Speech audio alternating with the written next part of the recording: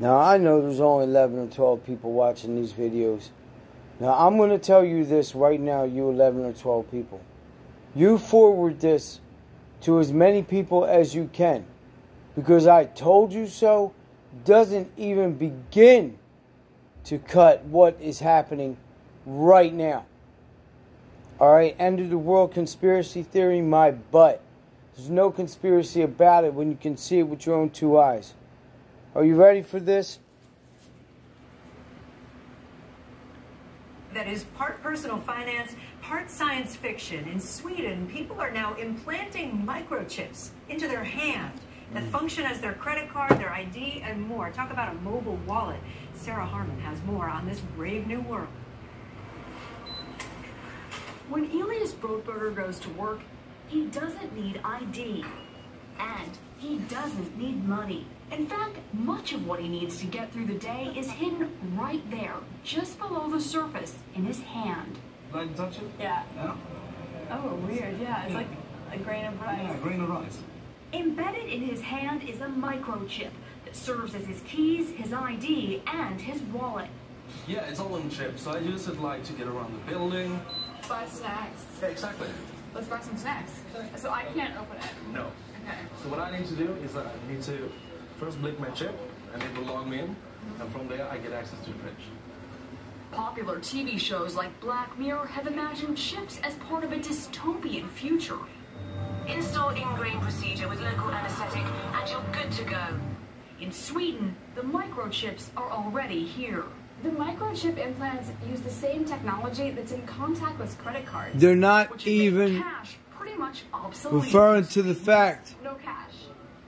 At this tech fair, that a chipping event it's for a those mark on of the cutting beast. edge, merging their hands with this new technology. I thought it would be fun, right? The process is simple and swift. A pinch of the skin, and in a matter of seconds, the chip is inserted. The transformation is complete. As for the pain, I barely felt it. but even in this nation of early adopters, not everyone is racing to get chipped. Feel less human. I will feel like a robot. I think, it's so much more data can go into this, and it's in your body. There's no central registry tracking how many people are chipped, but biohacker Hannes Wellblood estimates between 5 and 10,000. In the future, do you think everyone is going to be chipped? I think it will be voluntary, but I am certainly convinced that millions of people will find it very, very valuable to have a smart device under their skin. Human microchipping may be our future, but in Sweden, it's already reality. Sarah Harmon, NBC News, Stockholm. I told you so. Millions of us did.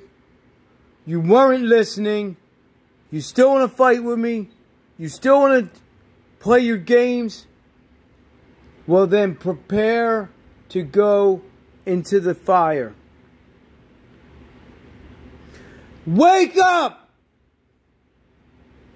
The end is here. This is the mark of the beast. It is right there. It's going in your hand. It's going under your skin. You are in danger. You're in danger. You ain't got to listen. Go ahead. Go ahead and take it. Go ahead. And do nothing, church.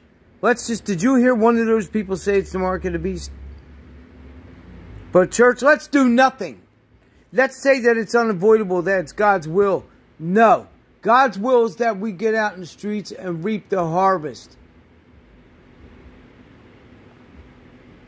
I'm sick to my stomach. I can't.